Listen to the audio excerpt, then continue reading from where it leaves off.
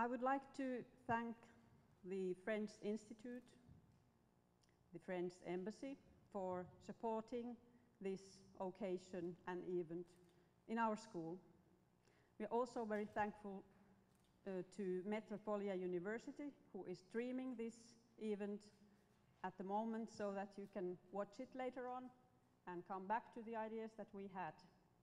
I would like to ask the audience to be active, proactive, and participate in the discussion during the afternoon. I would like to introduce the Ambassador of France, Mr. Mostura. He will welcome us, and let's have an interesting afternoon.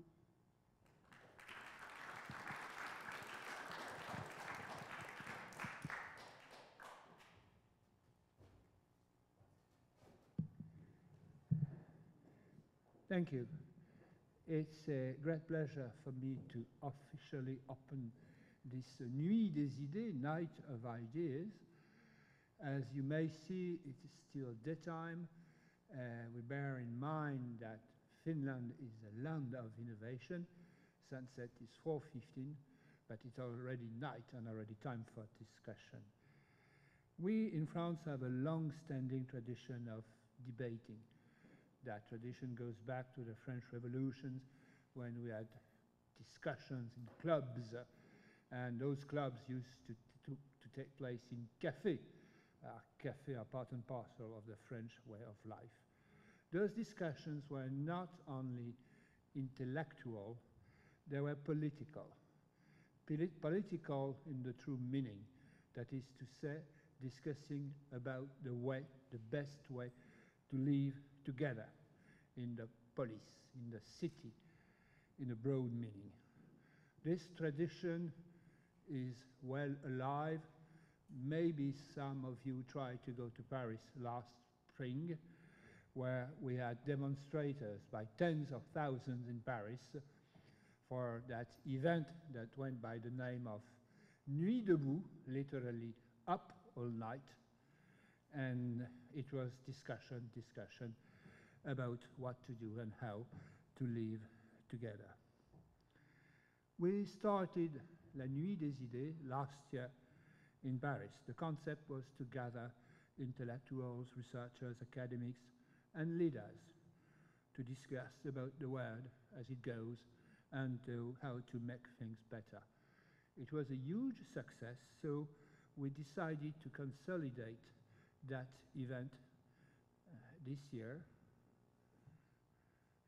And this year, in 2017, the Night of Ideas take place in 40 capital cities all around the world. And in Helsinki, we have one of the most interesting programs with five events. The theme of this year is a word in common. We do live in a globalized world, and we are all aware of the so-called butterfly effect. A very small event somewhere can have major and unpredictable consequences. So more than ever in human history, we have to take account that effect and to get ready to be in a position to deal with that word we have in common. A major issue, and this is no hazard that we start with it, is education. Education is not only a transfer of knowledge, this is also how we teach our children how to live together, how to work together, how to succeed together. Those issues are no longer national issues. We have to teach our children to live abroad. We have to teach children of foreign nationals who decide to live in our countries. We have to make a special effort, as the concept of foreign is no longer what it used to be. today, the so-called foreign cultures are actually part and parcel of our national cultures. This is an exciting challenge. It is also a difficult challenge. We need to adjust. We need to adjust our children. It's difficult for us. Maybe it will be less difficult for them because we will make, starting today, that special effort. I want to thank the European School for lending us its premises for this event, and I wish you all a fruitful and interesting debate. And I now give the floor to the panelists who are specialists in education and who will tell you what we could do. Thanks a lot. Enjoy your discussion. Thank you.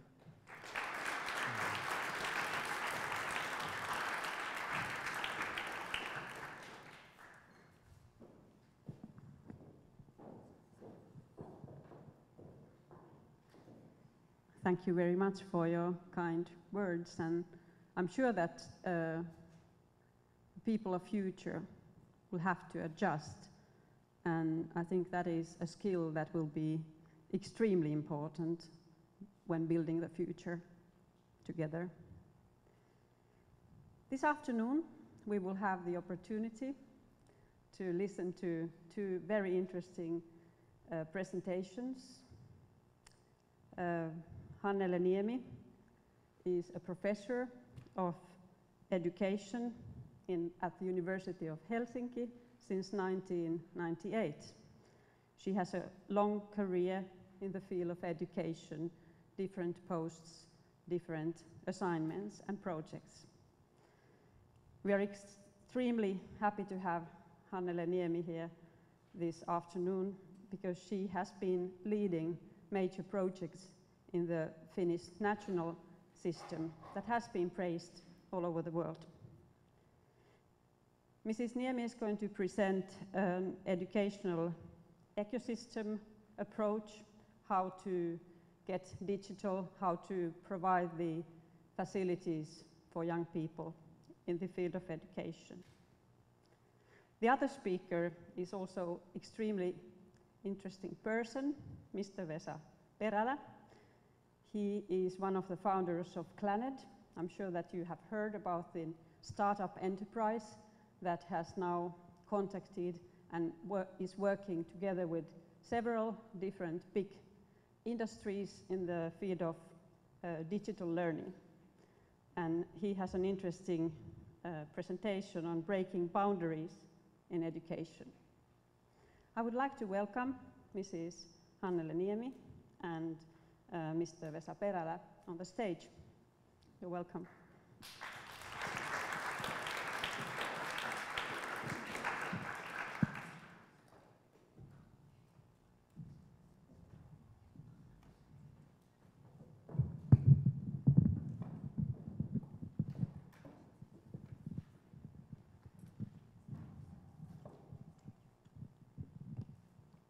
And we will give first the word to Mrs. Hannele Niemi. Thank you so much for this very nice introduction. And ladies and gentlemen, thank you so much for invitation. It's great pleasure to be here in your school and participate this very interesting evening, or it's daytime, but somehow it's also evening. So this building is very familiar to me. I have been here, head of department and dean when the Faculty of Education was located in this building. So I am sitting just in this place in doctoral dissertations. So very nice to be again here. So I have had opportunity to think education from several viewpoints in different countries. Being invited as expert, what is the miracle of education in Finland? Because that has been very interesting theme in last recent years. Finland has been successful in many international achievement measurements. So, why I use the concept ecosystem? That is my theme in my presentation today. What is educational ecosystem? Usually we know this word in biology, natural environment. It's ecosystem, and we know that ecosystems can be very vulnerable if something is not working well, pollution, there can be several dysfunctions. We know also that when the climate is well and there is everything is in good condition, there is then very flourishing ecosystem. The concept has been nowadays also in veterinary and health education, and usually it consists of idea that we have to see the wholeness. We have to see the wholeness and how different parts are working in this wholeness. And then very important issue is that in biological ecosystem there is always some engines, some actors that bring some information, what happens in other part of ecosystem. What is in educational ecosystem, what we really need is that different parts, different actors really know what they are doing and what they are doing together. So that people know, teachers know what other teachers do, ministers know what other ministers do, then also local authorities know what teachers do, and vice versa. Teachers know parents, parents know teachers. So the issue is very much cooperation, co-work, and communication. And that is the question, how educational systems really can create that kind of cooperative culture. And how we can create cooperative culture where different partners are really along and they do together work which is for children and youngsters, or different age levels, but anyway, so that they do those learning paths which gives opportunity for learners to go forward. In Finland, I think that we have quite a lot cooperation. Still, we have also many areas where we would need more cooperation. At school level, at local level, that means city level, and at national level, as well as international level. So these are the main features in ecosystem. What are then the features in Finnish educational system which has been very important for our success so far? One taxi driver asked me 2 weeks ago when I went to airport, when he knew that I'm going to some conference, what you are trying to say about Finnish system? What are those features you would like to tell about? Then I had to say very, very fast what are those features, and I say yes, I could say that the most important thing is equity, which means equal opportunities, that every child has opportunity to learn, and every child and every learner is supported in their learning. So that is in societal structure the most important, that we really give opportunity to every child. Then I think that the second issue is that we have high quality teachers and committed teachers who really want to take their profession as a real work, and they see how much they can impact in students' life. So committed and high quality teachers is second issue. Third is what is important in Finnish national core curricula is that school provide lifelong learning skills.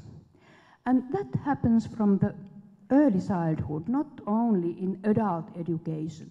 That means that we gradually, year by year, day by day, take seriously that these people, these kids, these teenagers, they have to continue their learning, and we give those skills and capacities that they want to learn, they have skills to learn, and then we are preparing for them for the next phase in their life.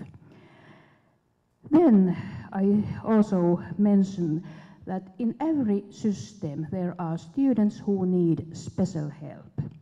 And that is also our very important mission, that we can provide in time when that need is really needed, because afterwards it's much more expensive and it's not quality of life if you get the help in time. So I think that these features have been very important in Finnish educational system. Now we are in a new phase in that sense that we have new national core curricula for all levels in our education, for pre-primary, for basic education, for high school, for adult education. We are reforming because we understand that we need those skills needed in 21st century time. We need a digitalization. We need more and more connection, formal and informal learning settings. So I think that we can succeed if we do that together. I can see a lot of advantage how digitalization, technology can cross borders, can create opportunities to communicate, to work together. But then again, I want to say that without this communication, without cooperation, not even digitalization help us. It's very much our will to work together. So what I would like to say, come and be along, make world better through education, working together and in communication. Thank you.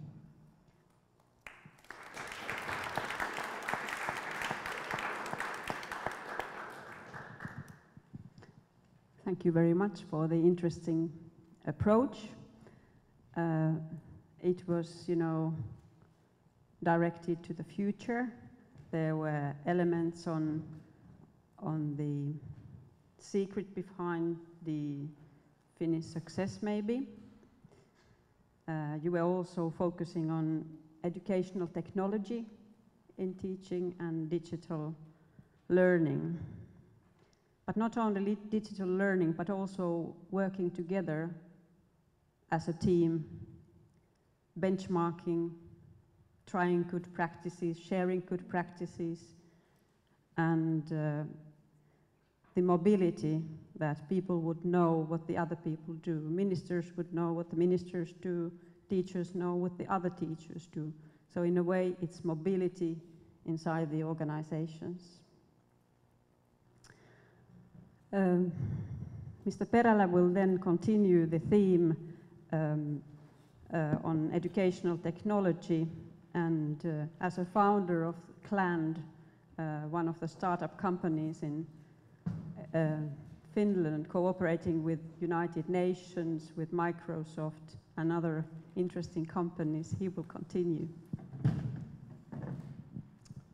Thank you very much.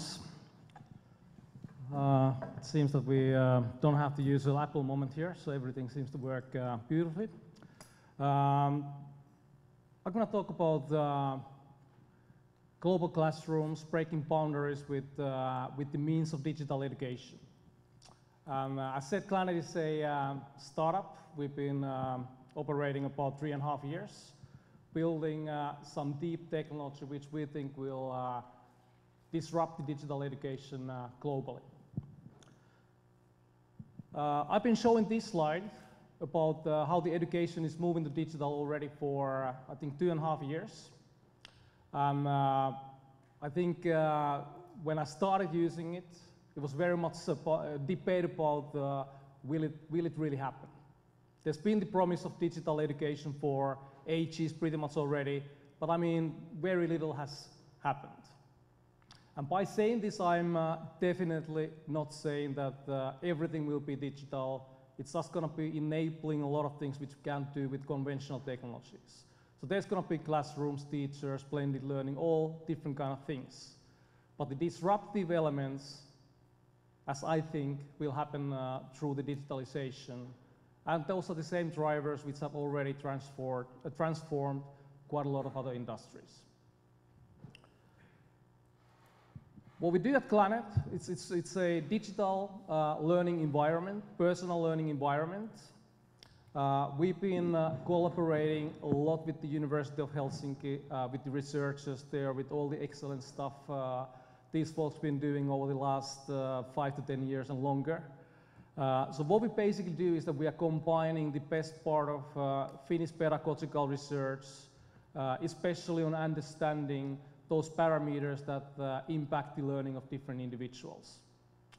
Those parameters are so many, they're very dynamic, they're very personal.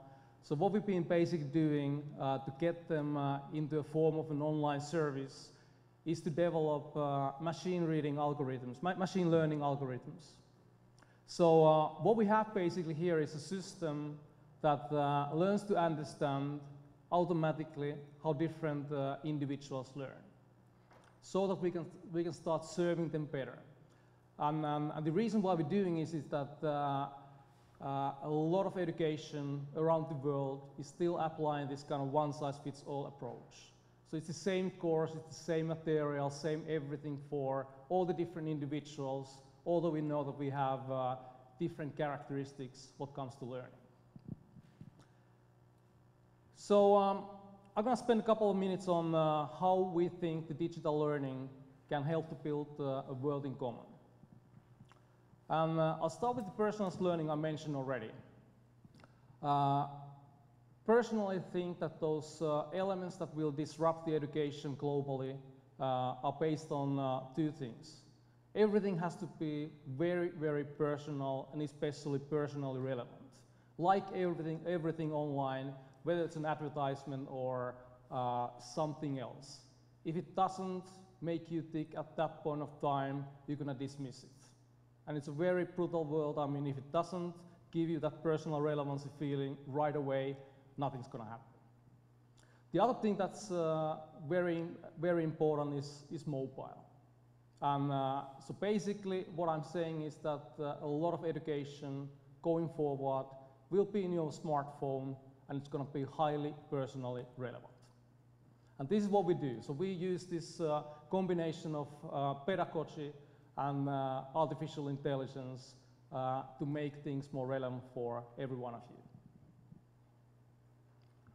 Other one is, like Professor Niemi already mentioned, lifelong learning is something that should obviously be taking place. Our take on this is that we enable basically personalized accounts, so you have a place actually where you can build your lifelong learning portfolios. We're basically making sure that when you start in our environment, everything you do, it's yours forever. So it's like a Facebook account, which can be actually used when you're a student here, when you move on to other organizations, whether those are educational institutions or employers, you always keep your Planet account with you. So just these kind of simple things that the digitalization can help you with. I mean, instead of carrying physical books to another institution, you keep everything in a digital format. Social learning is really, really important. Collaboration was highlighted already in the previous presentation. We've been shamelessly copying those practices that work in social media, how people work together, how they get notifications, something happening in the system. So we're basically driving people back into the system where we engage them. So you can get engaged with the learning material, with your study buddies, with mentors, with different kind of communities. And so everything is made socially interactive, so that, and the reason is the social interaction triggers learning for by far the majority of people on this planet. So, so we drive people to learn from each other, to discuss, debate, exchange notes, highlights, whatever. Asking questions, getting notification that now, hey, there is a question from Vesa which needs to be answered, and so forth. And this is already, I mean, we have wonderful data about how the social interaction is helping people to learn more effectively, and also in terms of keeping up the motivation to learn things. And then maybe the kind of, from today's topic's perspective, the most important thing is what we call the global classroom. And I know it's a kind of buzzword, but we've been truly implementing it in our system. And what it means is that we are building communities for different kind of learners. So we are automatically tracking how different people learn, and then we're basically making recommendations that, hey, maybe right now it makes sense for me to connect with one of you guys, for example, to learn something in an optimal manner. And one can build different kind of communities here. What we have actually already done in practice is we are supplying this to Catholic education in Western Australia. It's about 100,000 students and teachers. Now we're setting up collaboration with those Australian teachers and the City of Helsinki teachers. So say the teachers of biology, for example, can be cooperating, maybe even creating materials, learning materials together. Obviously, I mean, it's up to every individual to choose to do so, but we offer those digital means for sharing and collaboration. In a similar manner, we have a lot of private school customers in India, for example, and they have actually typically operations in multiple countries. So now instead of everybody being a kind of closed silo, they can actually cooperate on global level. So maybe my question actually doesn't get answered by my local study buddies, my study mates. It's answered by somebody in some other country who just happens to learn that particular thing in a similar manner than I do. So very much the same things that we see on Facebook, Twitter, Insta, whatever, we've been applying these on, from pedagogical perspective in a way that they make sense. And this is something, I mean, I get fascinated all the time, because you can truly break those internal or artificial boundaries for learning. Whether they're like organizational walls of boundaries or simply boundaries between countries or different kind of cultures. And I mean, these sort of things truly impact the learning, and from my perspective, they are the ones, those are the things that very steadily now have started to disrupt the education on a global level. Thank you very much.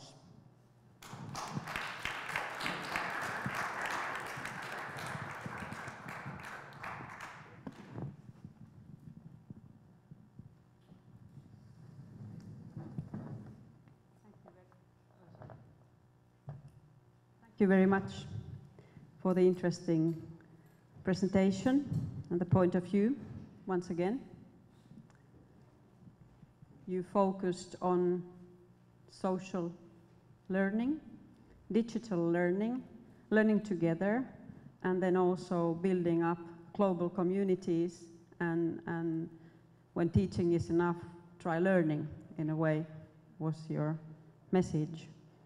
And also the mobile learning, which is something that will certainly be our future. You both touched social learning, learning together, cooperation in learning, lifelong learning, and Mr. Perälä brought up the individual learning process and possibilities to learn individually according to the needs of an individual. On the other hand, Mrs. Niemi brought up the equal opportunities for all learners. So how would you describe the importance of social learning in digital future world? Oh, thank you. That's very important question and issue. Social learning in the global world. So I think that technology help us to cross borders and make our educational institutions also boundless in such a way that we can have connection, I think that across countries, across schools, and get people to know each other. We have had very nice digital projects with schools, where students have created, using their mobiles or tablets, taking videos, then creating small stories, who they are, where they are, also some stories about their history or language or whatever the theme can be, and then they have shared that with other students in other country or school. This kind of projects we have had with Finnish students, California students, Greek students, Singaporean students, Spanish students, and we have learned how much students can also give to each other, and then how much they can also learn through sharing their own experiences, knowledge, and hobbies, and what they are doing. And I think that that's some very important start, that students in their own classrooms, in their own homes, they can be connected to other students in other countries. So that's the first step, but certainly then I think that when we are going to working life, nowadays almost everything happens in teams and international teams. Then we need also cultural understanding, that we are also different. There are different cultures to communicate, to work, and that also is some future skills that we understand, that when we are working with the different people, they are probably also different in many respects, but still it's very important and nice to work together and learn from them. So I think that it's all the time learning also, but we need social skills, and that is, I think, one very important task of school, that we learn those social skills, how to work in teams where are different peoples and different learners and different type of students. Well, I obviously do agree actually with everything you said, and maybe to add on it, from my perspective, I hope I highlighted actually in my presentation as well, the technology is just an enabler. So you need to obviously learn these social skills you need in everyday's life. Obviously, digital world sets a bit different requirements for those skills as well. The kids do communicate over chat, most likely even more than they do face-to-face these days. So the role of the technology in the social learning is to provide those tools. And in our case, we try to build them so that there is always a connection to a learning theory behind as well. And then from that perspective, drive up those different engagement mechanisms that help people to socially engage with each others. And when that's done, I mean, we've seen, and we have wonderful data sets on how much you can drive up the different kind of engagement of different individuals. And I mean, Finland is probably a good laboratory for as well, because I mean, quite a lot of sort of introverts in this country who might not be like raising their hands as the first people on the lecture. But I mean, when you give them a phone ask them to make a video, maybe together with a group, I mean, then a lot of interesting things start to happen. So I think the kind of social skills, maybe from a traditional perspective, the way I have learned them, they're not anymore exactly that way. I mean, you need much more. You need to know, I mean, how to operate in the online, in the digital environment as well. So it's sort of really multiple phases of that social learning. Actually, we have to embrace.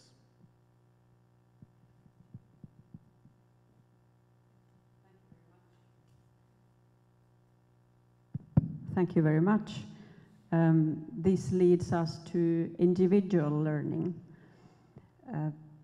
Every year there are millions of young people all over the world who are struggling with their studies. Maybe they chose something that they don't really want to study, they are not motivated anymore, and they drop out. So how could this individual learning concept in a suitable ecosystem help young people to find their future, find their profession and future studies? Yeah, okay, so maybe I can start. So why someone is dropping out? I think that's the very important question when we are thinking how we can keep everybody to be in learning path. I think that very often the question is that there is so low self-efficacy. That means that they very often, those students have so weak confidence that they could learn. And then learning becomes very difficult, almost dangerous for their personality. And I have thought in recent times when I have met those children who have learning difficulties, that how we can help by encouraging them, giving good and supporting experiences, that you really you can do that. You can take small step, don't need to take big steps, but you can take small steps.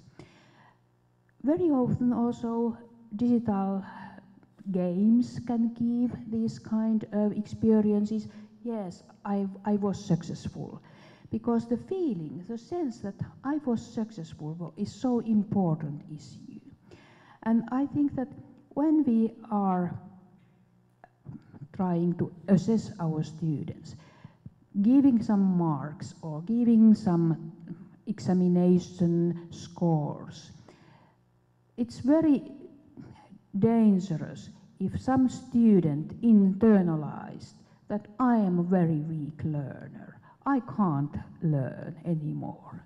And I think that how we can, as a teachers, parents, peers, to help those who are in danger of dropping out, helping them to have the idea and understanding that yes, you can do, we can help you, and then give, or for example, that kind of learning material where they really can take those small positive steps.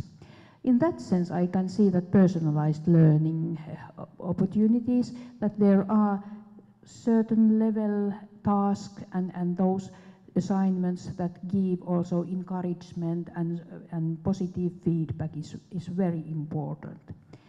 So by saying that, I don't want to say that everything should be very enjoyable and fun, but if learning is always very hard and unmotivated, then it's very difficult to learn and have any new information to own thoughts. So that's why I have more and more tried to encourage and emphasize that support, encouragement, helping, facilitating are the most important. Whatever tools, sometimes it's a human person who is giving that support. Sometimes it can be some nice game or some digital environment. But anyway, the important is that it's something which is supporting. I think from my perspective, the personalized learning links very much to the motivation of the individual, which again can be then a result of multiple different kind of things. It could be that a child or adult doesn't want to read, but I mean would be learning from video materials. So and then maybe another aspect here is that I mean the world is full of content, and even if I had the motivation to learn something, how do I find those pieces of materials which really take me there as effectively as possible? And there again, and I'm obviously preaching this technology thing here all the time, but there actually digital things can really help you because it's curating content, for example. I mean, maybe recommending relevant videos to someone to make the learning personalized and motivational as well. I think the personalized learning is very much linked to the social learning again, getting the support from the peers, building those communities, and maybe just getting a simple question answered by a peer student teacher. And then again, I mean, after these kind of social interactions, you carry on with your personalized learning. We did a pretty interesting case study last year. One dropout from one of the applied University of Applied Sciences here in the capital region. This person wanted to become a plumber and just dropped out, lost the interest completely to study. And just by coincidence, he started to work for one of my sales guys at his construction site. So we got this guy actually back to studies on Planet. And we started actually building a community of people actually who were learning something similar. He wasn't very much into reading, so the system started actually finding him materials in other content formats. And slowly he started to realize, first of all, that I mean he has to take the ownership of his own learning. This guy was 19, so I mean definitely, well, time to take the responsibility. And that was probably the kind of first thing actually that started triggering learning in much bigger scale. And then he understood that, okay, hey, and that leads to actually back to what Professor Niemi said here, that this sort of self-esteem and understanding that, hey, I can do these things. And maybe the personalization of the learning and the materials and the kind of peer support type of things helped to build this self-esteem. And then it started to really go well, actually. I mean, they started, I mean, he got linked with 4 or 5 other guys who were starting the same things in different locations. And they started, I mean, just sharing videos that, okay, this is the way I installed the toilet, or whatever. I mean, something really practical. And so they started learning from each other. So the social learning, the personalized learning, again, hand in hand. And finally, I mean, this guy graduated in 6 months and actually considered himself as a very good learner, actually, in the end. And that's a big change from being a dropout. And then actually, I think the best thing of this story was that he created that kind of personal learning portfolio in digital format. I mean, those videos, those different kind of photos he took of those installations he was doing. He shared that portfolio with a potential employer, and the only question they had that was, have you done all these things yourself? And next Monday, he started actually working for this company in Porvoo. So it's multiple things always, but I think I really feel strongly about the personal relevance in learning, which links to the motivation at any given point of time. Thank you. So you're talking about motivation and involvement, engagement, empowerment in the individual learning aspect. And you know that the fact is that the effect of dropouts would be 1 million euros per student with the cumulative consequences. So it's very expensive for the society if a young person doesn't find his or her place in the society. I would like to ask you, according to the theme of this afternoon, innovation in education, how to be digital and how to bring innovation in the digital future. Well, maybe I'll start this time. I mean, innovation can be obviously anywhere. I mean, we try to do our share from the platform perspective, at the same time understanding and it's just a platform. I mean, you need to have the content, you need the real students, learners, teachers, all of those different kind of things. And from that perspective, the technology, digital technology can be the enabler. Maybe even automatically bringing up those sort of magical recommendations, making individual students getting this kind of wow elements that, okay, how did I get this particular thing? How did it know that this is exactly what I needed? But then obviously, I mean, those innovations can be happening on a very personal level, whether it's a student, teacher, principal, the entire school. So it's very much about, like you said already, empowering, enabling, understanding what sort of things can be done. And I think actually the best innovations I've seen lately are probably like results of different kind of teamwork. A bunch of individuals getting together, formally, informally, whatever, starting to work with something. And this kind of teamwork seems to bring up all sort of different innovations. The innovation obviously needs nurturing as well. And I've been pretty loud lately in different forums about, for example, this kind of culture for trying out new things here in Finland. And I mean, it's kind of sad as well that, I mean, well, we are still a small company. Our biggest successes are international, like all the way to Australia, India. And I mean, I would obviously love to have actually those test drives here in the home country, the kind of home of learning. And so we need actually this, I mean, this society has to be supporting innovation as well, so that we get the freedom of trying out new things and failing as well on individual, school, city, state, whatever level. And that would be something actually which I would like to see happening in Finland much more than today. So, thank you. Very, very important points, and I agree very much with them.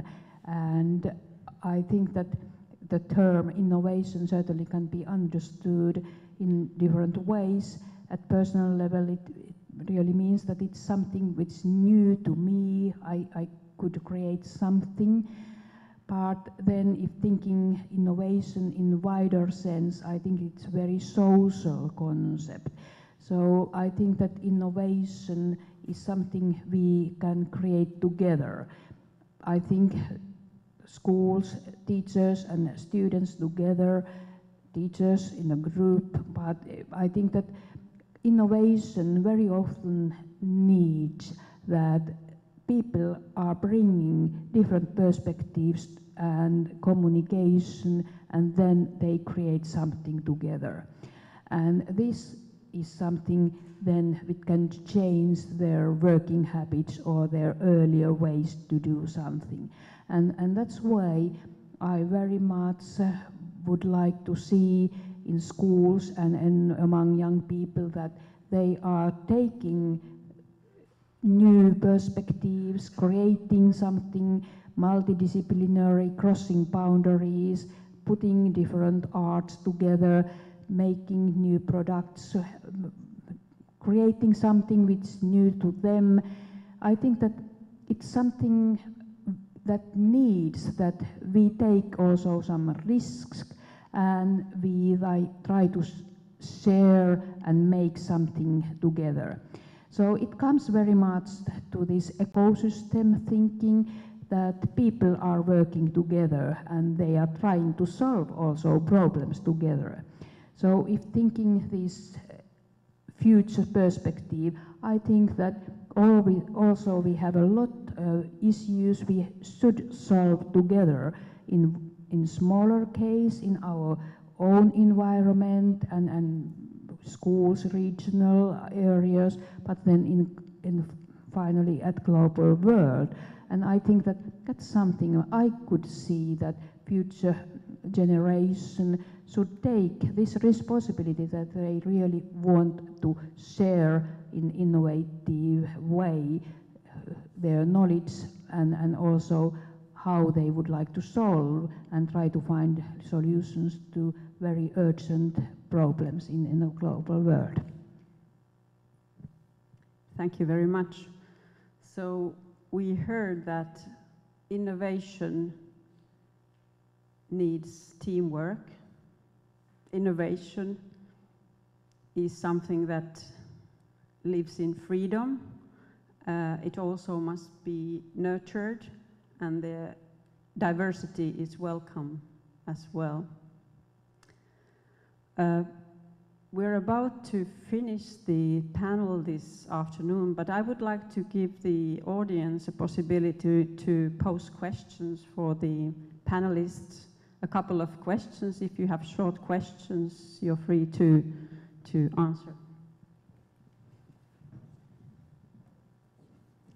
I will first give word to Mr. Kivinen, my colleague from the French-Finnish School. Thank you for nice presentations. The title tonight, or this evening, or afternoon, it's Innovative Education. And I would like to come back what you said latest, that you feel that you are not the prophet in your own country, that your innovation is selling in India and Australia and everywhere else except in Finland. I have been 21 years out of Finland, and I have just came back in October. I'm looking at the Finnish education field with quite fresh eyes. And what I have found the most innovative educative system I've ever seen. And I've been working in cooperation with 28 European ministries of education for the last 20 years. Why is that? We have a new curriculum just launched. We have new concepts like phenomenal teaching.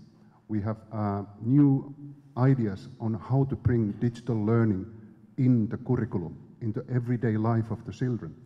And actually, I'm pretty proud of Finland of being so much innovative in this field. My hobby in the years when I've been out from Finland, I've been looking at the statistics and the international comparisons. And Finland is always in the top 5 countries if we are looking for innovation and creativity. And maybe if you are living here in this dark, cold country, you don't see it. But if you are out and you are coming back, I just want to raise our self-efficacy and self-esteem that we are doing pretty well. Thanks. I think I have to comment on that one. I didn't say that we wouldn't be selling in Finland, so we've been doing pretty well here as well. I think actually, I agree actually what you said, it's always not bad. And I mean, I wouldn't, well, when I sell client abroad, I typically start at, okay, hi, it's Vesa from Finland. As you know, we have the best education system in the world. That's how I start. And that opens up me any door. And what I would like to see here, it's kind of this kind of lost opportunity cost. We could be doing so much better. We should be becoming the kind of global leader in digitalized education. And I mean, these kind of activities, I don't really see enough from any sort of public organization perspective. Individual organizations, students, teachers, I mean, that's definitely fine. I have a contra-argument. Finland has taken the educative world in Finland has taken the digital leap only last September. We are not yet #1 in the world. We will come. I really hope so, because I see other countries